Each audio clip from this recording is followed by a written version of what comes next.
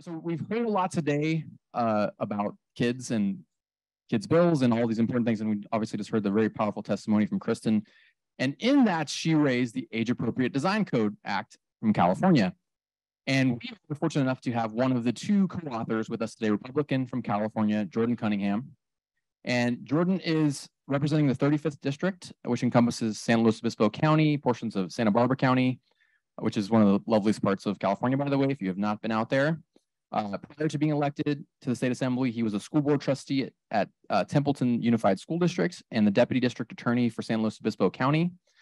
His career started as a prosecutor with San Luis Obispo County District Attorney's Office, and we are really grateful to have Assemblymember Cunningham here today.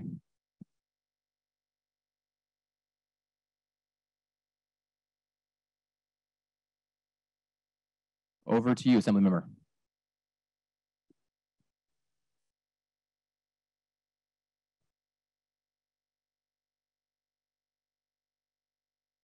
Jordan, if you've heard us, Assemblymember, we're kicking it over to you for your talk, please.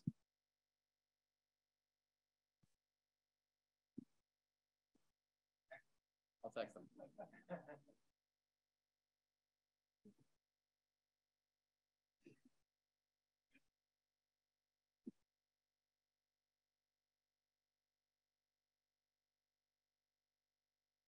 Assemblymember, can you hear us there? We still. Yeah, I can hear you now. All right. Thank you all for being with us. All right, I just introduced you. It was a fantastic introduction of your bio. Everyone was riveted. So now I'm going to kick it over to you. Thank you, Alex, and thank you, Council for Responsible Social Media, for the opportunity to join you guys via Zoom. I'm in the Central Coast of California, and I was asked to speak as one of the two co-authors of the bipartisan age-appropriate design code bill that was signed into law by the governor in September. So I want to talk about the bill, but first, Alex, asked you to do sort of an overview of the last 4 years or so of our legislative activities in the space of privacy and protecting children online. I think we learned a lot of lessons, some of which we put to good use this year in getting age-appropriate design passed to the governor and signed into law. And let me start by saying this council, I think, is exactly what the world needs at this point in time. We need a national level organization that can coordinate, can advocate, because if we don't get this social media thing right and impose some accountability and some common sense reform, I think we're going to see a continuation of what I believe is generational harm to young folks. And I say that not just as a legislator, as a practicing attorney and a father of 4 kids, 3 of them are teenagers. So my wife and I are living this stuff in our household as well as dealing with it at work. In 2018, California sort of started things off in the privacy space by passing the first in the nation California Consumer Privacy Act. As part of the negotiations of getting that enacted into law, we built on that in 2019 and started. I led a group of bipartisan legislators to introduce the Your Data, Your Way data privacy package of bills. One of those bills was a simple social media parental consent. For 16 and under, you have to get verification from your parents that you were authorized to start a social media account. The first year we introduced that bill, Tech was successful at killing it on the Assembly floor. We brought it back the second year. We lowered the age to 12 and under. So if you're 12 and under, you've got to get verified parental consent to open up an account. We moved that all the way to the governor, and it got vetoed. So we definitely took some lumps along the way in that and various other bills. And we learned a few things. We learned, first of all, some people thought we were crazy to go after big tech. They have tremendous clout in Sacramento, as they do, I believe, in Washington, D.C. It opened a rift with the Chamber of Commerce that I never fully repaired. But we learned a ton. We learned, in part, some of the dubious tactics they will employ in lobbying against the bills. First of all, they've got an entire armada of lobbyists. They deploy them. They use generic-sounding, astroturfy, supposed grassroots organizations. They use front groups like TechNet, the Chamber of Progress, things of that sort, so that the individual companies don't necessarily have to come out in opposition to a particular bill. To oppose our smart speaker privacy bill that was part of our original package, The tech company actually paid a supposed disability rights organization from out of state, which was essentially one guy sitting in his room in Virginia to lobby against the bill and testify against it. Tech would tell other legislators that you were unwilling to take industry amendments they offered when they hadn't ever offered any amendments. That was a very common tactic. But what we learned in 2019 and 2020 and into 2021 set us up for a major victory in 2022. We passed the nation's first age-appropriate design code bill, AB 2273, as I mentioned, and that bill requires big tech to design their products with the child's best interest in mind. Anybody that offers their platform online, be it app, be it online web browser, whatever it is, and allows minors to access that product, they have to do things to make sure that that product is safe for children's use, such as we've seen this implemented in the United Kingdom. We modeled the bill after the successful law in the UK. We've seen default settings for minors, disabled geolocation, default minors into the highest privacy setting, disabling 24-hour push notifications.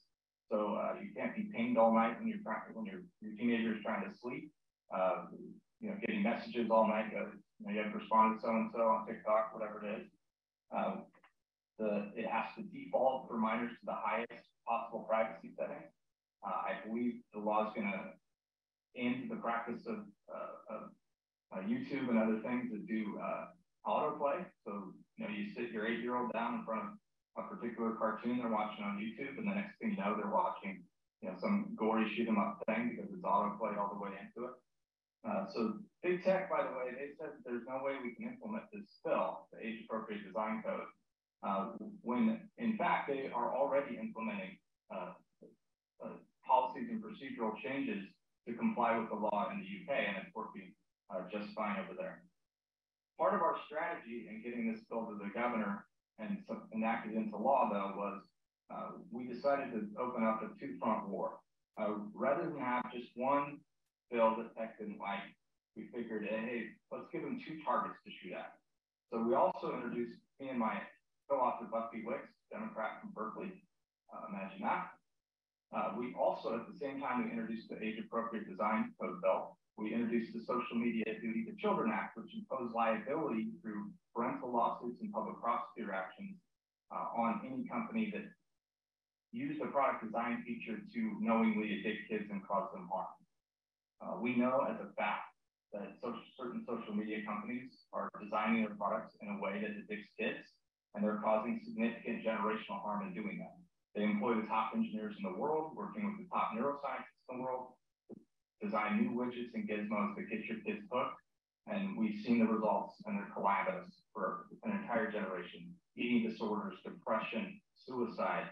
And by the way, it's been mentioned in this summit so far, and I think it's important to note, there's no other product where if you offer it to children, you don't have to design it in a way that is safe for children. Social media is literally the only product where we don't impose that sort of minimal standard of the technological equivalent of a seatbelt in a car. If you're going to have a child in a car, they've got to be in a seatbelt or a safety seat. Our social media liability bill was made it through the assembly without a single no vote. It made it through the Senate Judiciary Committee without a single no vote, and it was killed in darkness without a vote in the Senate Appropriations Committee due to the influence of the tech lobbying. But I was disappointed to see that happen. It helped us get the age-appropriate design code bill across because tech had to train most of its fire on the lawsuit-oriented bill that would impose liability on them for addicting kids and harming them. And they had less firepower to train on the other bill. In fact, as we were lobbying in the Senate, they were practically begging senators to pass age-appropriate design code bill and vote against the social media liability bill because that would have hit their pocketbooks considerably harder. So our two-pronged strategy, our two-front war works. I won't be in the legislature in 2023. I have not seek a fourth term, but I know some of my colleagues are going to continue to try to hold big tech accountable. And lastly, before we take questions, I want to leave you with this. The polling shows, and all the data shows, the voters want these reforms. They know something's being done to their kids and to this generation that is wrong. The parents are begging for these reforms, and the kids need these reforms. We need it at the national level. We need it at the state level. Hopefully, the California law that we pass will be a model that other states can use, and potentially even a model for legislation on the federal level.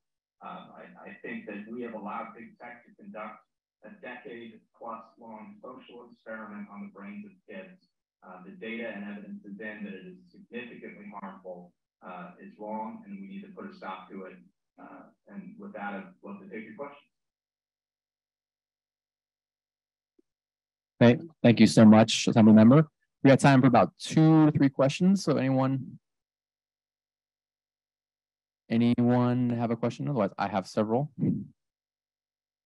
All right. So Assembly Member, thank you for your leadership and for your work on this. Really would love to hear your perspective on other states, right? You know the California context extremely well, but how do you see this replicating? Are you seeing the trickle effect? Do you really envision this going beyond California? And how do you envision that going down the pike? Yeah, I do. And I think there's a couple ways that can happen. One is, I know New York is looking at legislation very similar to what we got passed here in California. You can see the big states sort of copycat this approach. I mean, we copycatted it essentially from the UK. I mean, we had to modify it somewhat because California's got 27 different code books, so it gets a little more complex. But I think other states can copy it. I think this could be something that's implemented at the federal level. We've been waiting for action out of DC. I think there's some good ideas on the table. I hope that we don't see federal preemption of any state laws and any bill that gets passed. That's sort of my fear. But I think there's a couple different avenues. There's copycat by states. There's DC sort of using this as a model. And then you also have, right now, the UK has essentially age-appropriate design into law. California will have age-appropriate design into law when the bill takes effect. But that's a lot of people. I mean, I think you could see something done in Europe, the EU. I think, California is 40 million Americans. So I don't think the companies are going to want to design something totally different for certain geographies, or for one state in particular, than somebody in the Midwest or the South or wherever. They've got a completely different product. I mean, I'm sure they're capable of that, but my hope is that just making sure their product's safe for children in California, and a lot of these companies that make these products are California companies. Maybe we'll see sort of a national standard that's based on the California legislation. Jordan Dick Ephart here. Are you in touch with members of Congress from California who have worked on the Kids Online Safety Act, which is, we think, got a chance in Congress in the next months? Have you looked at that legislation, and do you think that would be a positive step, or does it not mean that much? What are your views on that? Sure. I talked to my 2 congressmen, Luke Carbajal and Jimmy Panetta. I think they're open to it. I think that devil's in the details on whether it be a positive step. I think as long as there's no arguable preemption, where it's going to get taken to court and the tech companies can use it in court to argue that it preempts what we've done in California, then I think it's all good. So as long as preemption stays out of it, then I think it's a net benefit to society. And we haven't on a federal level, to my knowledge, strengthened those child protection laws in quite some time. So I'd love to see a bipartisan coalition really get that pushed through. Thanks so much, Assembly Member. Let's give him a round of applause again. So I'm very excited to be moderating this panel with my 2 co-panelists here, who I'll introduce. Nicole Gill is the co-founder and executive director of Accountable Tech. Previously, she held executive positions at various nonprofits and campaigns seeking to enact social change, including executive director at Tax March, campaign director at the Hub Project, and a vice president at SKD Knickerbocker.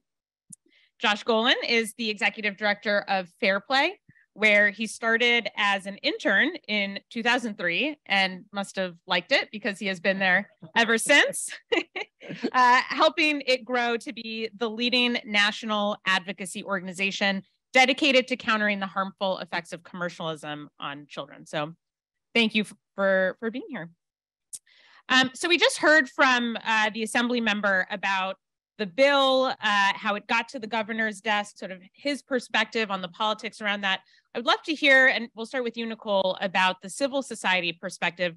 Can you give us a little color about how the coalition came together and what some of the tactics were that made an impact? Yeah, sure. So I realize we're the last thing standing between you and happy hour, maybe. So we'll try to make this interesting. So the California Age Appropriate Design Code, I got involved, and Accountable Tech got involved in the late winter of this year. And I want to just first recognize the organization that really is behind the code. The code, like Assemblyman Cunningham said, is modeled off of the UK Age Appropriate Design Code, which was completely designed and spearheaded by the Five Rights Foundation, led by Baroness Beban Kidron. And if you ever have the chance to meet Beban, she is an absolute force of nature, and it is not surprising to me at all that this bill passed with her walking the halls of Sacramento. The bill is really interesting to me, and one of the reasons why we were so eager to get behind it is because it aims to affect and protect kids by default and design.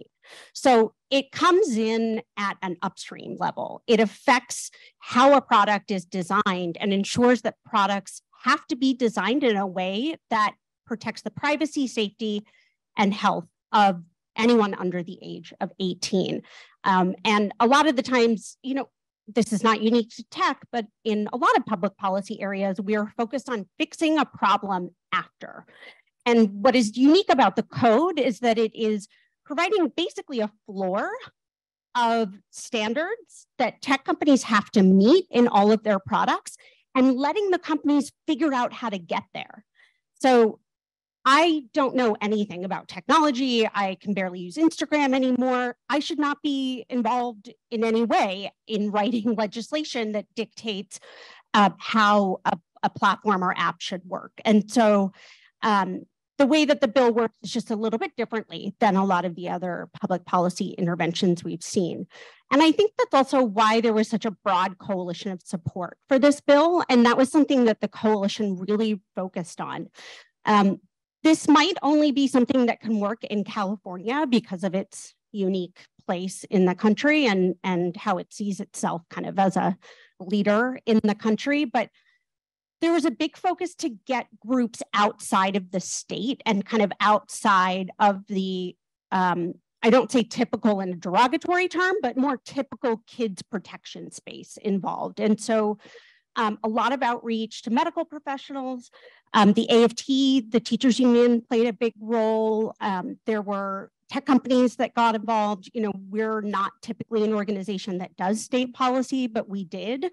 And I think building such a broad, diverse coalition allowed us to speak to many different audiences as a part of that. And, you know, two other major areas of focus for the bill, one of which, you know, Kristen talked, I mean, incredibly movingly early about her experience with her family and her son, and centering stories like Kristen's and her family's was very important to the bill. And so organizations like Fair Play, like Parents Together, really worked with parents to help them understand how their voice could be utilized in a way that wasn't, you know, manipulative or you know, using people for their pain, which can happen. The other area that was really unique about this was we involved young people. Young people don't get asked about policy that affects them pretty much ever. And this bill is entirely about young people. And young people, those who are under 18 right now, they've grown up on tech. They grew up with a device in their hands, right? And so they know it better than any of us.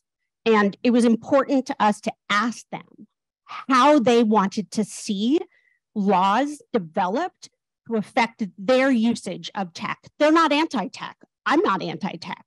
But what I am is anti, you know, no tech limits no tech laws. And so I think that's a pretty good overview of that. Thank you. Yeah. And Josh, let's get you in here too, because you've been involved in plenty of efforts, both at the state and federal level. How did this one compare? How is it different, or was it sort of following the same playbook as before? Well, I think there's a couple of things. First of all, having the UK law, because anytime there's policy proposals, we hear from big tech that this is going to break the internet. And the fact that the age appropriate design code went into effect in the UK in September of 2021, and here we are a year plus later, and we still have an internet, contra to what Facebook said was going to happen, I think was really important, having a modeling after an existing law that was going into effect. I think that the other thing is that the moment is right. I think if you look at survey data, and we need more survey data, but the surveys that we have, it's very clear. Parents don't like the system that we have. When you survey kids themselves, they don't like the system that we have. I think some of the most interesting survey data we have are surveys that say things like, more than 50% of teens wish social media was never invented, and yet they're not leaving social media, which I think speaks to how powerful a role social media plays in their life. They wish it didn't exist, but they won't leave themselves, right? And I think one of the most moving things you'll see with youth is they're not going to leave Snapchat, but my God, they don't want their younger brothers and sisters on Snapchat. And that really, I think, speaks to what they're experiencing. So the moment was right in that we are at this cultural moment where we are re-examining the role of social media in our society. It's no longer just about the fact that everyone's 401ks are going up. It's about the real harms that are happening. And I think what people need is a belief that things could be different. If you ask just about any parent in this country and most teens in this country, is this the way you want to spend your time on social media? Is this the way you want your kids spending your time on social media? Is this what you want them seeing on social media? Almost every parent and many kids would say absolutely not, but they don't think it could be any different. And so I think, one of the things that was just so wonderful about the California campaign was that it took, a very smart and well-written legislation, and it gave people something to organize around. People need something to organize around. They need to believe that we can make a difference and that we can change. And so I think right now what we're fighting is not necessarily like, is there a problem? What we're fighting is cynicism and inevitability and a lack of hope. And to me, I want to scream the story of California from the rooftops every single day, because people need to know that we can beat big tech and protect our kids, because that's just what happened. So you both spoke about the important role that parent advocates like Kristen Bride and young people had in moving this campaign forward. Can you give a little more specifics about what that actually looked like in practice?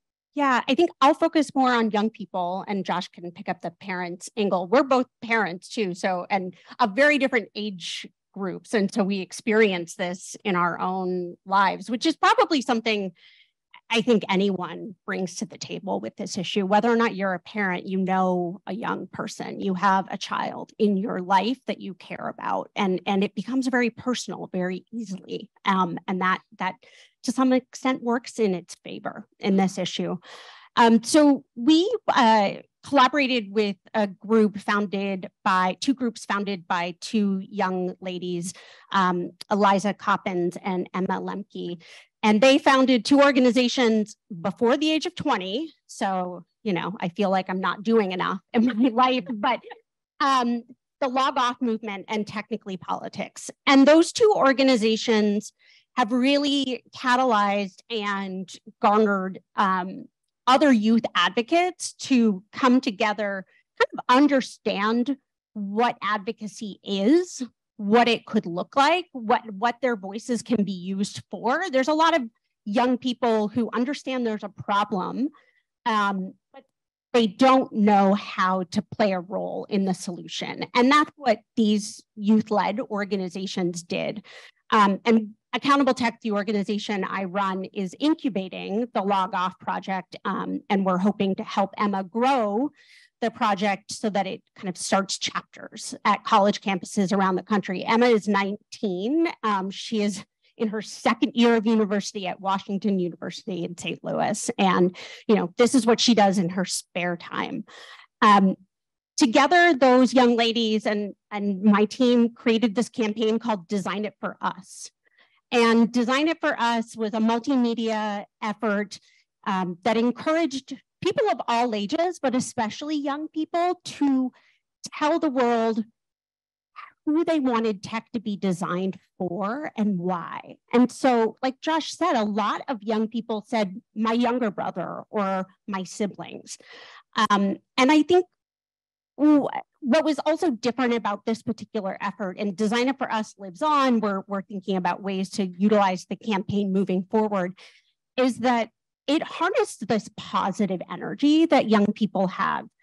They're not negative about tech. They don't want it to necessarily just go away. They understand the nuances, but they also have more hope and more energy around it than most folks I know. And the campaign allowed them to kind of harness that and put it at the forefront of our messaging and our coalition building. And yeah, and on the parents front, I mean, first of all, Kristen and the work group that she mentioned, they went with the organization Parents Together, which is just an amazing organization at organizing parents, and their entry into the tech accountability movement a few years ago has really just been an incredible boost, because organizing parents is hard. They're parent, you know, I've been to many protests in my life, and one of the things you notice at protests is there's people who are 20 and there's people who are 60, and there's like in between, they're not there because they're so busy and so stretched. So organizing parents is hard, and Parents Together did an amazing job. Some of the things that they did included bringing Kristen and other survivor parents to Sacramento to speak directly to lawmakers. I also think it's really important, as we're talking about this, the stories, putting a face to this like Kristen does is incredibly important. It's also important to capture the smaller everyday harms that occur on these platforms and that parents are struggling with. And so lots of parents weighed in, talking to their legislators, letting them know that this is a winning political issue. It really is. And so when I see federal legislators like not taking a stand on this, it boggles my mind. I mean, do you not want parents' votes? Like that's a pretty big constituency, parents. So I think that those parents who were able to articulate the everyday sort of smaller struggles that accumulate and lead to harm slowly over time, as well as those really just heartbreaking stories that are literally life and death, was really, really important. And especially in California, a state that obviously the tech industry is responsible for a lot of the jobs, to let politicians know that we've got your back on this issue, that this is a winning issue, that this is, you know, that perhaps standing up to one of your funders this is a place to do it, not just because it's the right thing, but also because it's a winning issue.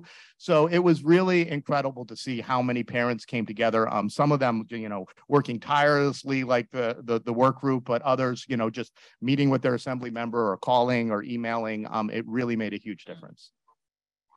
And so we heard from Assemblyman Cunningham about some of the hurdles that he faced inside the legislature. Can you tell us what it was like from the civil society perspective? You know, how did you feel the weight of big tech against this effort, and how did you take away, or how did you overcome that? What are some lessons learned? Yeah, I think Assemblyman Cunningham mentioned some of the trade groups that are built. Like, there is just so much money that tech companies are throwing at this, because their money depends on it, right? Like, let's not forget that under all of this is a for-profit business.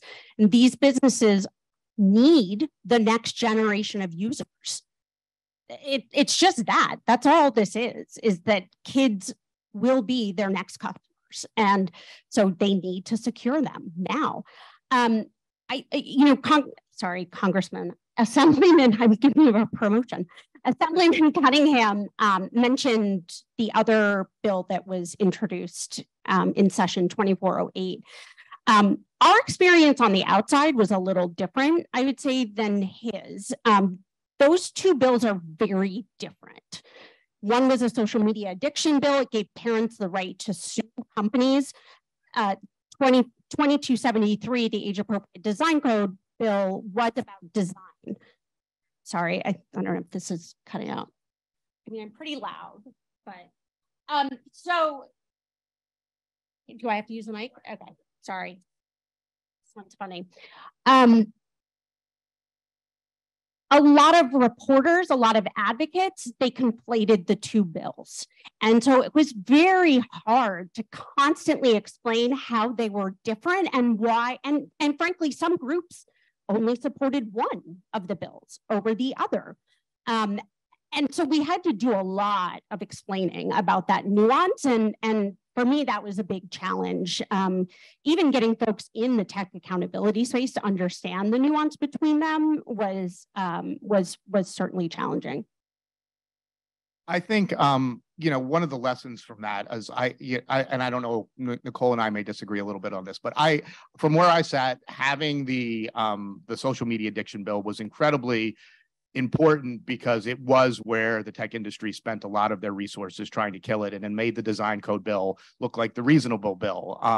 And I think that was helpful. What was not helpful was having the two same assembly people introduce the bills. And so that just added to all of the confusion. And frankly, the social media addiction bill was a little sexier. And so early on, like that was what was getting all of the press. And I think it made it harder for the design code to get some of the attention that it needed. But at the end of the day, obviously it passed. So that's fantastic. I think the other thing that I think we saw within civil society is some of the more libertarian leaning groups, you know, continuing to say that this is going to break the internet, that this is going to require every company to do facial recognition so they can figure out who's a kid and who's not a kid. There's nothing in the bill that says anything even remotely like that.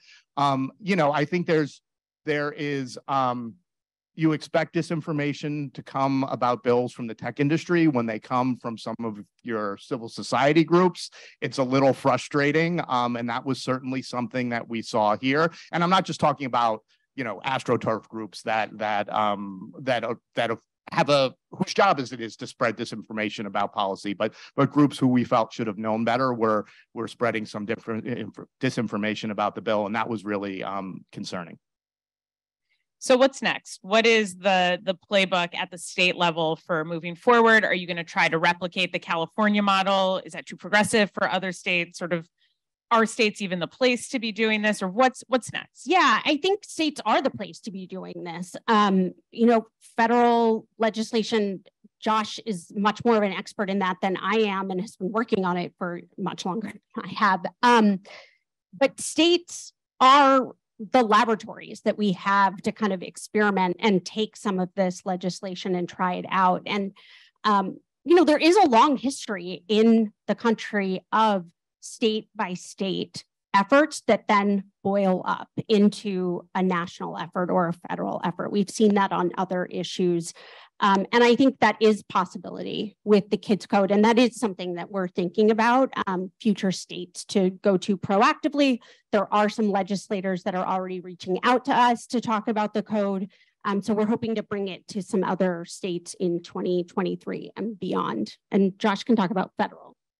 And before I get to federal, I just wanted to say, I think one of the really important things about bringing this to states is not just to have this be a law on the books in more states where the companies will have to comply there, but what we've seen, you know, one of the most promising areas on kids is what's going on with the state attorneys general right now. And you have multi-state, huge multi-state investigations against TikTok and Instagram right now and their effects on teen mental health. And so the more AGs that are empowered by this law and have new authority under this law, it creates the opportunity for really exciting and interesting multi-state AG work, which I think would be a critical piece of this. On the federal level, you know, we are huge supporters of the Kids Online Safety Act. The Kids Online Safety Act is not the same as the age-appropriate design code, but it has many of the same fundamental things in it, which I think are so important. So for instance, it has the duty of care which we've been talking about all day. There's the social media companies are only responsible to their shareholders and their profits right now. It has a duty of care that says, no, you have a duty to prevent and mitigate harm to young people. It protects kids where they actually are. On the only law we have right now on the books that protects kids online only applies to sites that are child-directed. Kids are not on sites that are considered child-directed or sites that are really aimed at preschoolers, and so the places that our kids actually are not protected right now.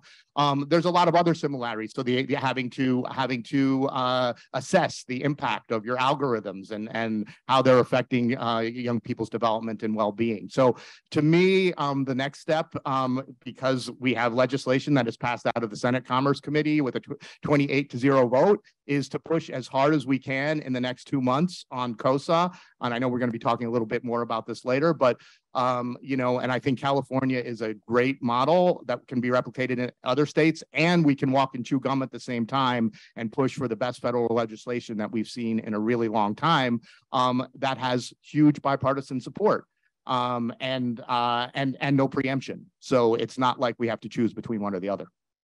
Great. Thank you both. I could ask you a million more questions, but I'm going to open it up to the audience here. Yeah, right here. Hi, thanks so much. I'm Eileen Hirschnow from ADL, and before ADL, I was the general counsel and head of public policy at the Wikimedia Foundation, which operates Wikipedia. First of all, congratulations. I think organizing, doing this legislative campaign organizing, community organizing, grassroots organizing is the hardest and most wonderful thing. So kudos to you. I'm now going to be obnoxious and going to try to squeeze in 2 questions. You see if you'll see if I'm allowed by the moderator. The first is undoubtedly an uneducated question. I can understand. My question is why, particularly when it's about design, passing something in California isn't as good as Congress and applies to all things. You talked about replicating. I can understand some of the advertising or data protection and rights where a tech company can segment out by state where people are, but isn't it just as good, or why isn't it, if you pass something in California isn't even stronger than like the auto industry, what the emissions are in California is going to be the rest of the country kind of thing. But haven't you just done it when it comes to this sort of child protection, or say like an anti-hate by design? Doesn't that apply now to the whole US? Why or why not? And second thing is, you built this really great coalition in California. It did a one and done. This coalition, are you going to keep it together? Are you going to use it for something else? The band is staying together. That is for sure. So on the first question, the legal answer is no, it actually doesn't apply beyond the borders of California. The only thing that these companies have to do by this law is follow the letter of the law in the state of California. If they choose, there's a reason why you do this, which is what you gave the example of car emissions, right? If you do it somewhere, you expect they'll do it everywhere. That's also why passing the bill in the UK was done, with the expectation that it would expand, most likely. And we're hopeful that that will happen. We won't see that until 2024 when it starts to take effect. But legally, they don't have to. They can certainly find a way to geo-target this, and I don't know anything about tech really, to just count within the California borders. And then, yeah, the coalition, I think, is, Josh and I work together on lots of other issues around this. And this is one of the spaces where there is genuine cooperation. I think I've worked in a number of different issue areas in my career, and there is kind of a sense that we're all working for a higher purpose when it comes to this work. And you see that from the members of Congress. You hear it from them, you can see it in their actions, and they care so deeply about this, and you see it in the grassroots organizing on this. And so the coalition, will hope to expand our efforts. And I would just add, we hope, as Nicole said, that when this goes into effect in California, that it will be easier for the tech companies just to have one version of Instagram, one version of Snap. But we know already from countries that have even fewer protections in the United States, and Francis talked a little bit about this morning, that they have less safe versions of their products where there is less regulation. So I don't think we can rest for a minute and expect that the California, it's not a physical car in the same way. And I mean, if you look at the global South and protections that kids have there, even less than what they have here, it's not that hard for them to turn these features off in certain places. Though it will be easy to shame them if they do. I mean, that's one thing that we will have going. There's no reason why a child in Nevada should not get the same protection as California, right? That's the argument that we're going to make in 2 years if that's not the case. Hey guys, obviously it's an enormous accomplishment that you got this done. So I just first want to acknowledge you for pushing this across the line. I know it's been many years battling this, and since meeting Baroness Bevan Kidron in the UK in 2017, I've just seen how long it's taken to get at this point. So I really acknowledge what you've done. I wanted to first, one of my meta concerns is that the evolutionary pace and speed of which technologies kids are living on or democracies are living on is moving at such a faster pace than we're regulating whatever that new technology is or that parental norms can form. And one of the thoughts I just had, and I know you've been talking to the attorneys general, is that actually, if you had to guess, how much money do you think that the Truth Campaign, so out of the big tobacco litigation, the Truth Campaign gets this huge payout per year. Anybody have a guess about how much that is? Do you know, actually? It's $100 million a year. So there is $100 million a year put into the immunity of the population to a toxic industry.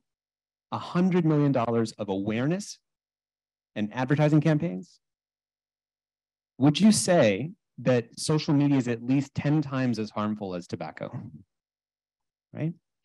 And that would make it, if you just do a math, right? I mean, we're talking, what would we live in a world where you have $1 billion a year going to a truth campaign for tech so that culture can stay up to date and keep pace with the fast pace of tech? Because we need a constantly informed public, not at the scale of, hey, issue one raised $250,000 for the council and we did this one grant and we've got a handful of nonprofits who are scraping together some grants from foundations.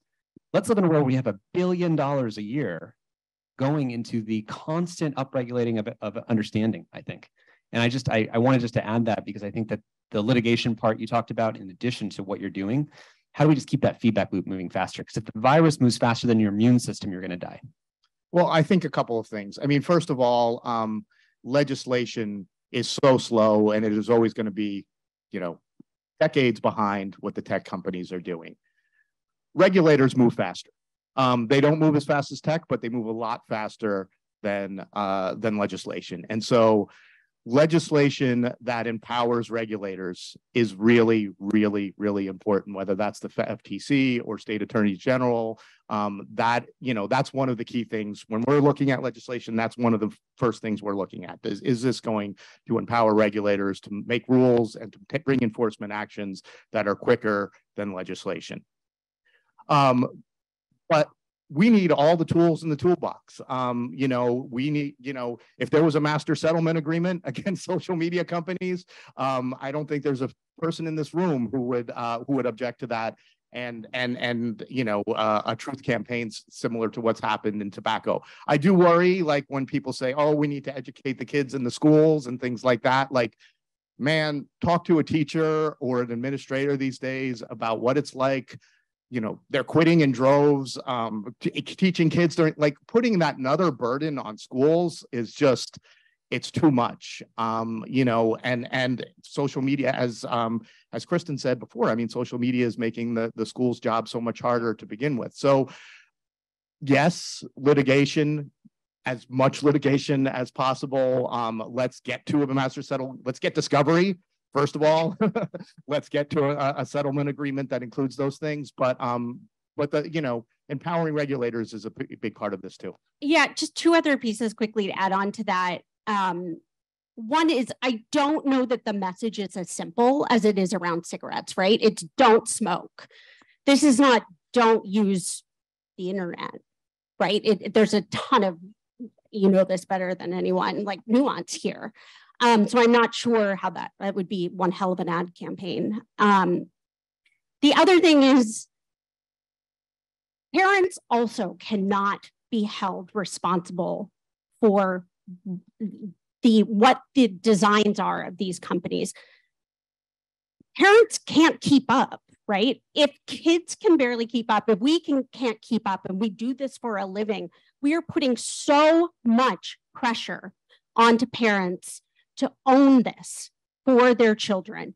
And many people in this room are parents and involved parents, and we care about our children. We want the best for them. Not every child has that.